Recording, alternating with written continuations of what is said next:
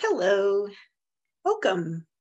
Thank you so much for joining us here today at Penobscot Marine Museum. Please put your questions and comments below. We love hearing from you. William Pierce Stubbs was born in Bucksport in 1842. William's father was a sea captain and farmer, and sometimes took his wife and children with him on sea voyages.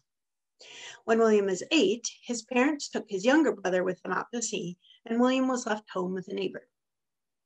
At age 17, he was working as a farmhand, but by his 20s, he owned his father's schooner and had joined the American Shipmasters Association. In 1870, he was 28. He was listed as a master mariner in the Orrington census. And this is a tinted photo of South Orrington from a postcard showing the Penobscot River flowing through the beautiful landscape. In 1868, William had married Letitia Hoban, and their daughter Maud was born a year later. In 1875, Letitia and little Maud moved to Marblehead, and William moved to East Boston in a separation. A year later, he was sharing a studio in Pemberton Square with another marine painter from Maine and was listed in a Boston directory as a painter. Having been a schooner captain, William probably had plenty of contacts and likely got along well with sea captains seeking portraits of their coastal and fishing schooners. Having a shared culture with the schooner captains and now living near busy Boston Harbor, Stubbs began a steady business. Here is the Augusta E. Herrick, which Stubbs painted for Captain William P. Herrick. I could not figure out where this painting is. There's clearly two very clear landmarks. This stone structure over here, and this lighthouse. If anybody recognizes that, let me know. I'm really curious where this is. Captain Herrick was from Swan's Island, which is on the east side of Penobscot Bay. And it made me wonder if the lighthouse was the lighthouse on Swan's Island, which also has a building with a red roof like this. But the lighthouse is a little bit different. On Swan's Island, it's very square. This one looks a little more round. The Augusta E. Herrick was built in Gloucester by Daniel Poland, a designer of extra fast schooners called extreme clippers. Speed had distinct advantages for two of the commodities that Herrick shipped: mackerel and fresh fruit. I bet you can guess why speed would be handy in bringing in fresh mackerel. Herrick sold the schooner in 1891 and retired to run a hotel back on Swan's Island. This is the Shannon in a storm, as you can see. Shannon is a half brig with two masts, one with square sails and the other with fore and aft sails, or sails like you would find on a schooner. This reefed sail was probably one of those triangular sails. And you can see that the crew have reefed or furled several of the sails to reduce some of the force from that stormy wind. The ship is loaded with lumber from Halifax and is headed to Suriname. The details are amazing on this. The wind whipping the foam off of the tops of the waves, the men running on deck. Imagine this steep slope wet with rainwater and trying to get around on it. The sky, too, I think is just really nicely done. It has so much movement, you feel like the clouds are whipping by in that stormy wind. The Shannon was built in 1867 in Millbridge. That's well east of where we are here in Penobscot Bay. When the vessel was first built, the captain was Frank Sawyer, And 1/3 of the ship was owned by 4 other members of the Sawyer family, which I found the ownership of this really interesting. Of course, another owner was a guy from Boston and another from New York. It's very common for lots of different people to have small ownership in many different ships. Ships were owned by lots of people to diversify and protect the investors from the high risk of loss that you have with a ship and so easily be lost at sea or run aground. But interestingly, families seem to have invested together. There were 3 Strouts on the list for the Shannon and 2 Rays as well as all of the Sawyer family. Most of the owners were men, but Carlotta Wallace is listed as well. The last extant document for the Shannon is a registration from Calais in September of 1891. This document was turned in at Key West, Florida, after the Shannon was lost at sea. The donor of this painting says her mom sailed on the ship when her mom was a child, and her mom's father was the captain, Robert Crossgrove. And that was at the time that this painting was made. I'm very curious what the child thought of being in a storm at sea like this. I would be frightened if it were me. Thanks again so much for joining us today at Penobscot Marine Museum. Please put your questions and comments below. This is a painting of the Stubbs homestead in Bucksport. We don't have a lot of paintings of a family home like this, and I love this resource. Look at the elm, so much taller than the house with that distinctive elm shape. We don't see a lot of those these days after Dutch elm disease killed so many of the trees. Letitia died in 1880. 2 years after Letitia died, Stubbs married Mary Ada Howe, and they moved to Charleston. Stubbs got a new studio near the Boston waterfront on Commercial Street. Another daughter, Mabel, was born in 1885, but her mom, Mary, died when she was just 2 years old. Mabel was sent to friends back in South Orrington. I haven't been able to find out where poor little Maud was sent when her mom died. Maud herself died at age 21. William seems to have suffered from depression after this and sought out mediums in order to contact the spirits of his lost family. My favorite part of this painting,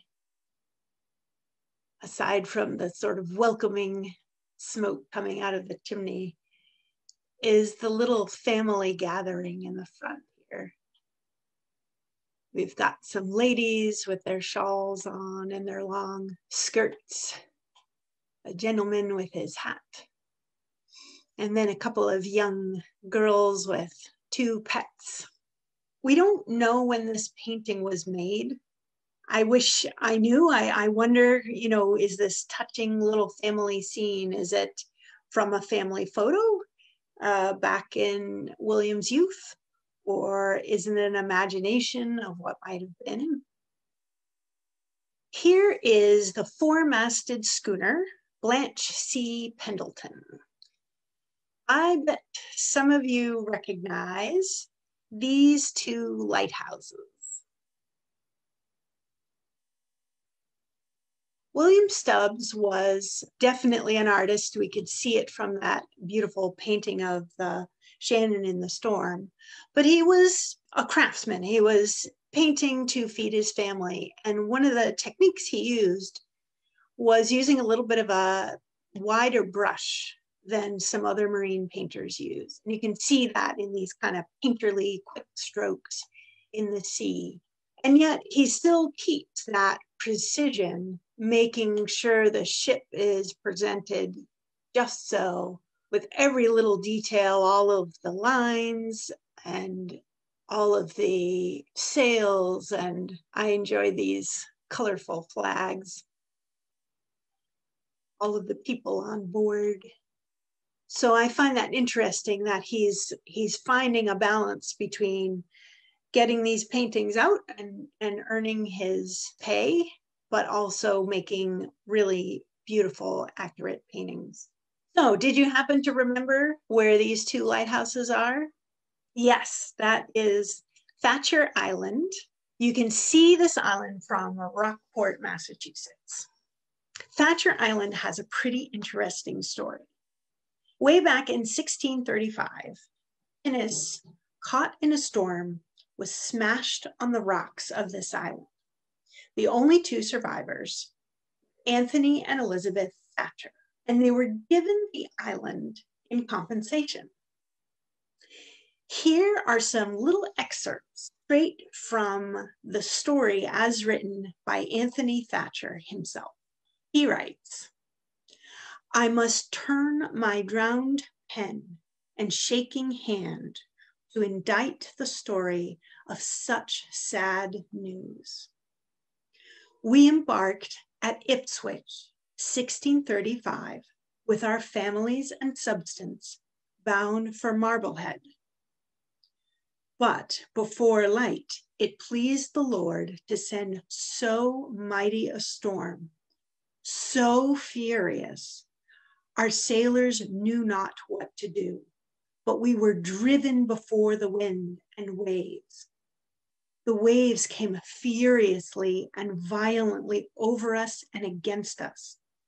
By a mighty wave, I was, with a piece of the bark, washed out upon part of the rock, where the waves left me almost drowned. My wife crept up into the scuttle of the quarterdeck.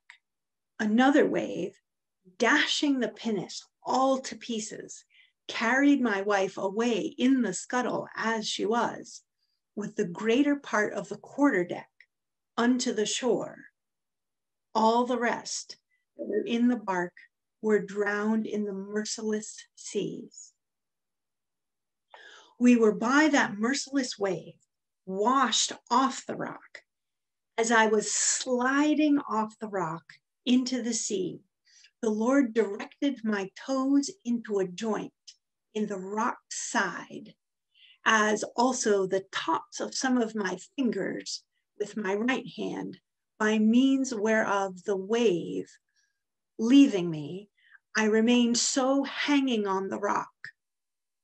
Another wave coming over the top of the rock, I was washed away from the rock, and by the violence of the wave was driven hither and thither in the sea, and had many dashes against the rocks, but was thrown down on my hands with the waves, and so with safety crept to the dry shore, where, blessing God, I turned about to look for my children and friends, but saw neither nor any part of the pinnace.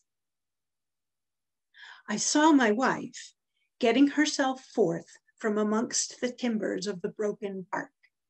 We went up into the land and sat us down under a cedar tree, which the wind had thrown down. Now came to my remembrance when I last saw my children. One was severed from me, sitting on the rock at my feet. The other three in the pinnace, my little babe, sitting in his sister Edith's arms, who to the utmost of her power sheltered him from the waters. Their very countenances calling unto me to help them, whom I could not go unto, neither could they come at me, neither would the merciless waves afford me the space or time to use any means at all, either to help them or myself. With the spoiling and loss of all our goods and provisions, myself cast upon an unknown land, in a wilderness, I know not where. I and my wife were almost naked, both of us, and wet and cold, even unto death. I found a knapsack cast upon the shore, in which I had a steel and flint and powder horn. Going further, I found a drowned goat. I struck fire, and so dried and warmed our wet bodies, then skinned the goat, and we boiled some of her. Our drink was brackish water. That desolate island, which I named Thatcher's Woe.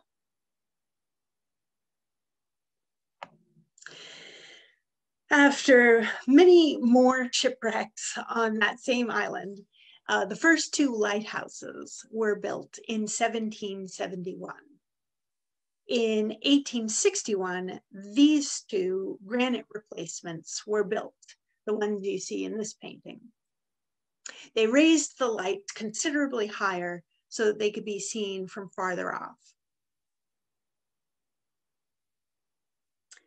In 1889, Americans witnessing the decline of their merchant marine put together an international maritime exhibition in Mechanics Hall on Huntington Ave in Boston.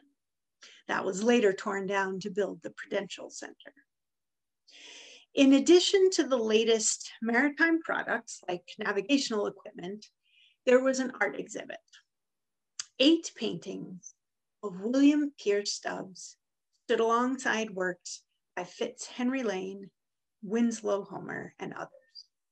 We will be showing another painting made by William Pierce Stubbs on November 27th. That presentation will talk about some new discoveries in Penobscot Bay history. Next week, we will have a sequel to one of our more popular topics. Instead of women at sea, we will be talking about women on land, the ones who were left at home, kept things going. Thank you for being with me here today. Thank you to our members and donors. This programming has been brought to you in part by the National Endowment for the Humanities, Exploring the Human Endeavor. Thank you again, and take care.